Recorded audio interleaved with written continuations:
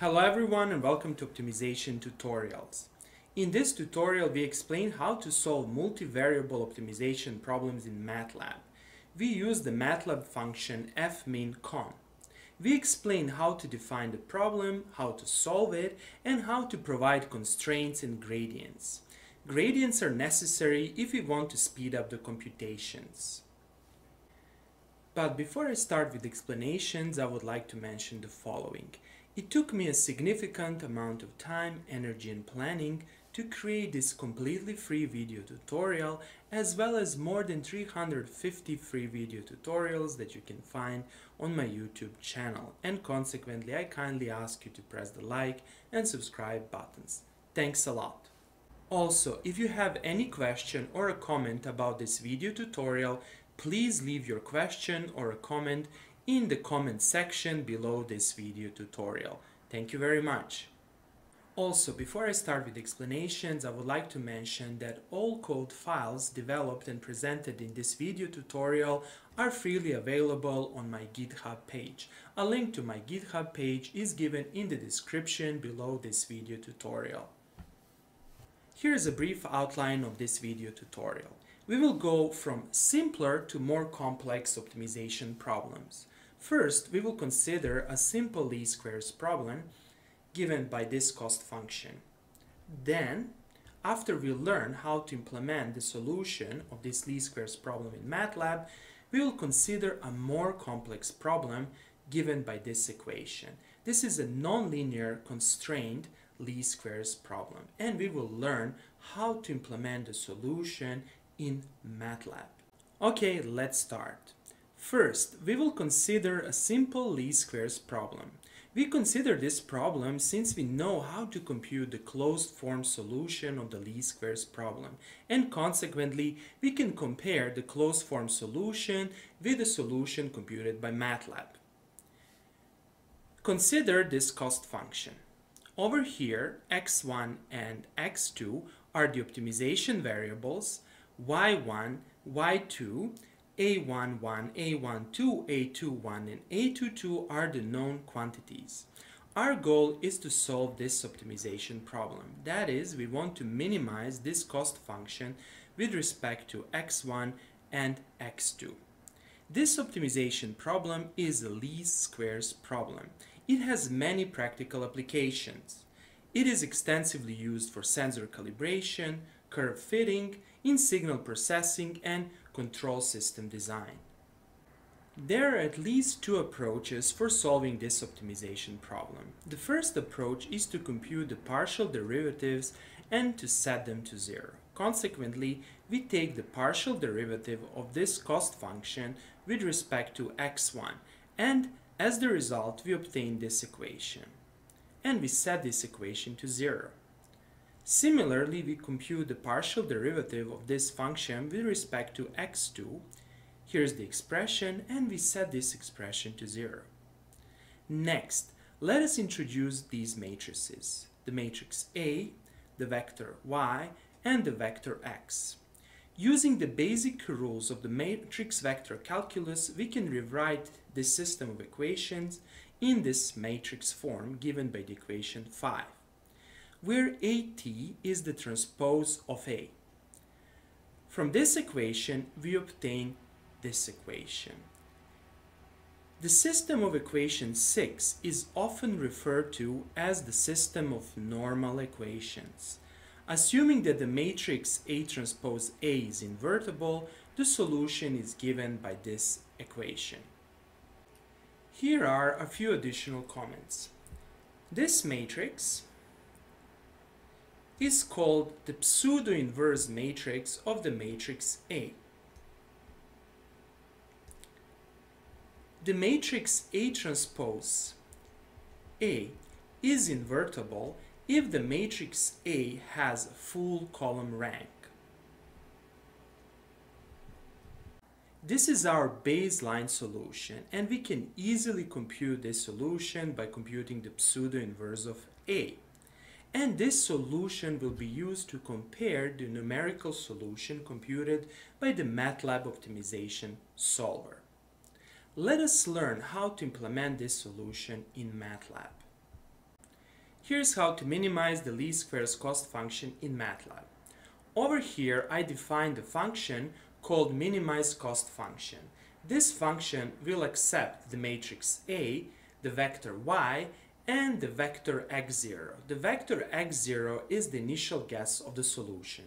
To remind you, the matrix A is defined over here. Here's the vector y, and they are the input arguments of this function.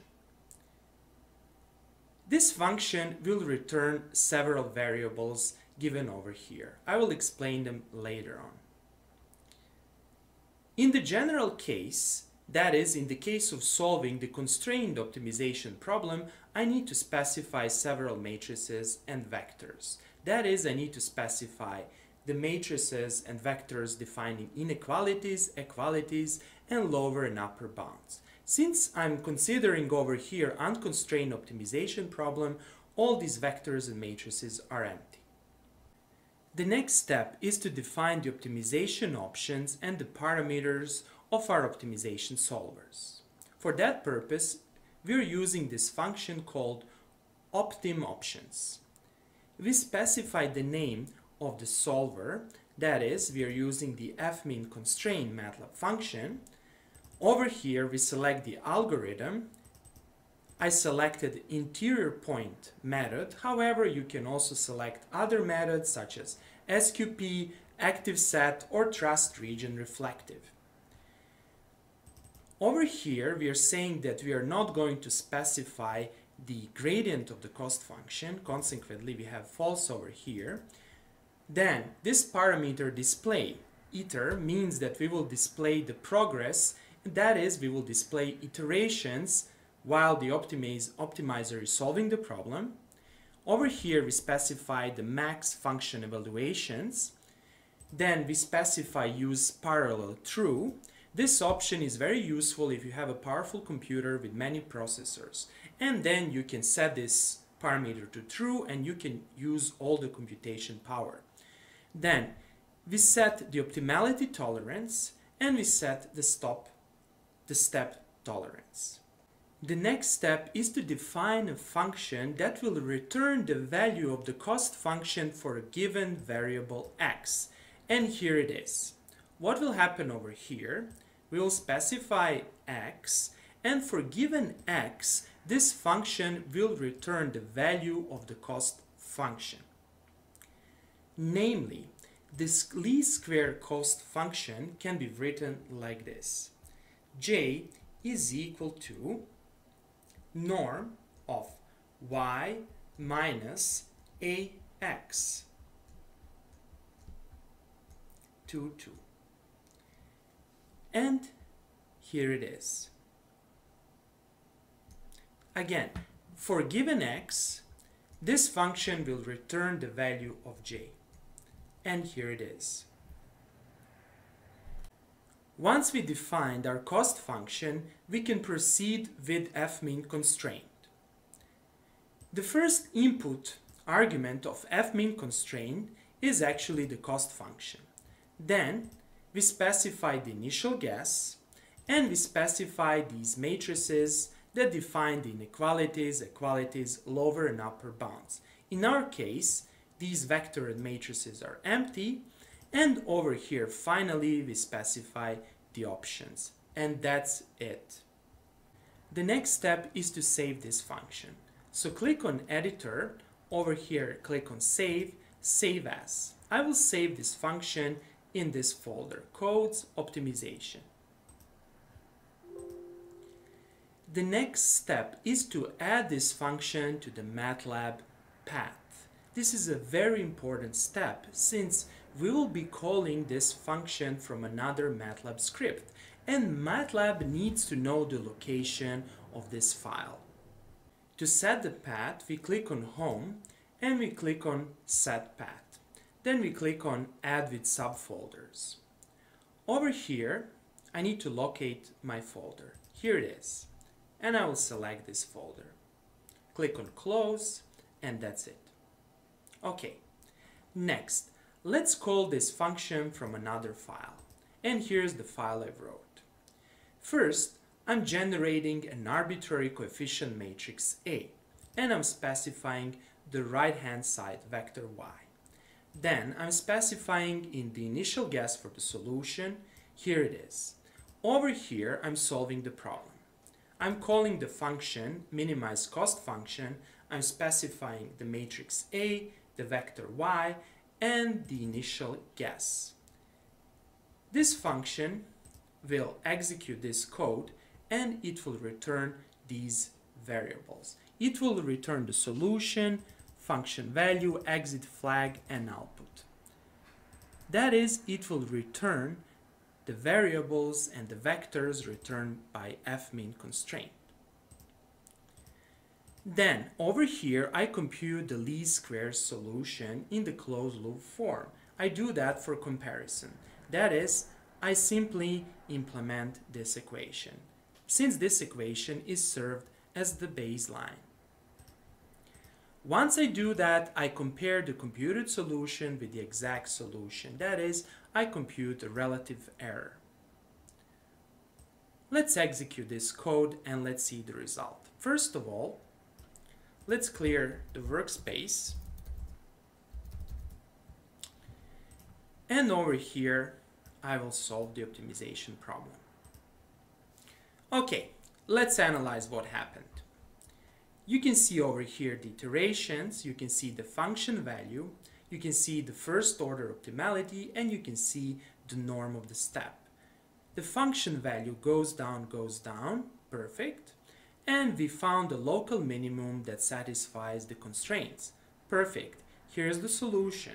That is, this is the solution computed by MATLAB. And this is the final function value. We have the exit flag 1. This means that we computed the solution up to the specified tolerances, and we see this structure over here. Okay, now let's compute the exact solution by computing the pseudo-inverse. Here it is. And finally, let's compare two solutions. Okay, we can see that the error is really small. Consequently, the MATLAB optimization solver found the correct solution. Perfect. That was a solution of a simple least squares problem. Let us now consider a more complex optimization problem defined by the equation number 8. The cost function j is defined over here. We are minimizing this cost function with respect to x1, x2, and x3. This is a constrained optimization problem simply because the optimization variables x1, x2, and x3 should belong to these intervals. That is, we are searching for x1, x2, and x3 that are inside of these bounds. This cost function is also a least squares cost function. However, this is a non-linear least squares function. To see that, we can simply write this cost function like this.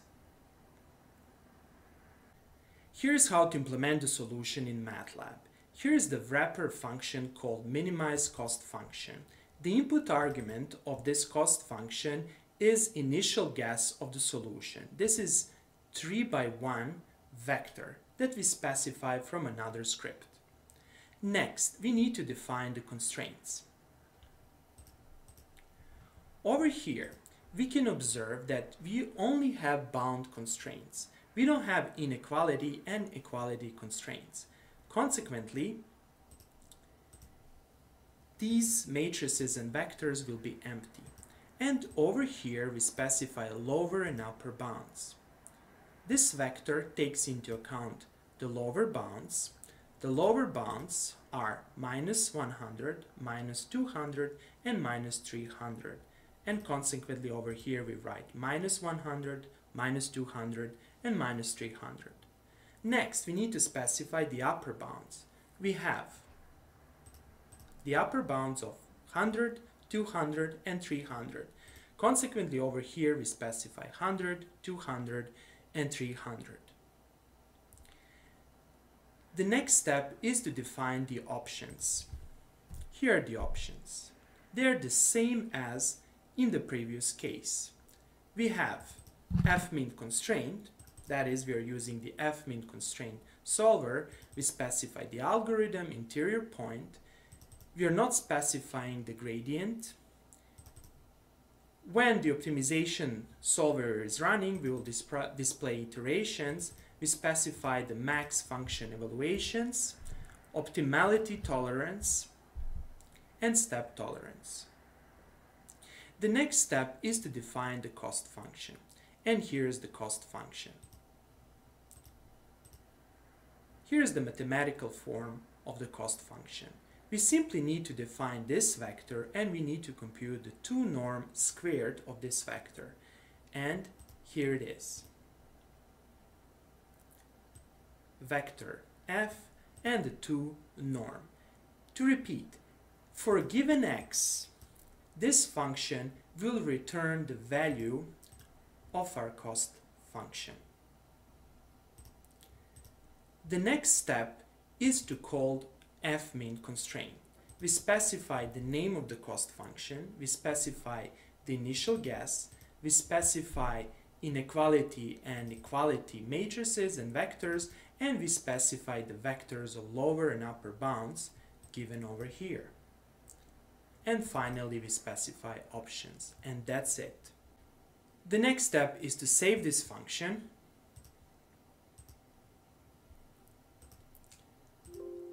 and make sure that the folder is in the path. Consequently, click on Home, click on Set Path, and make sure that the folder is still in the path. Perfect. Here's the driver code for using the function. First of all, we need to specify the initial guess of the solution. Here it is. Over here, we solve the problem. Let's run this code. Okay, we can see over here the progress, the computed solution, exit flag, and the structure that can be used to debug the solver. Perfect. Let's look into the initial value of our cost function. Here it is. Over here, I'm substituting the initial guesses of x1, x2, and x3 into the cost function. This is how we do it in MATLAB. This is the vector, that is this vector, and I'm simply computing the 2 norm and I square the 2 norm. I'm doing this since I want to compare the initial value of the cost function with the final computed value. Consequently, I need to compute the final value of the cost function. I take my solution returned by minimize cost function wrapper and I substitute this solution into the cost function to obtain the final value. And let's see the difference. Over here is the initial value of the cost function, and over here is the final value of the cost function. And by comparing these two numbers, that is, over here we have around 10,000 and over here we have 30, we can see that our optimization solver is actually working. Okay, that would be all for today. I hope that you like this video. If you like the videos I create, please press the like and subscribe buttons. Thanks a lot and have a nice day.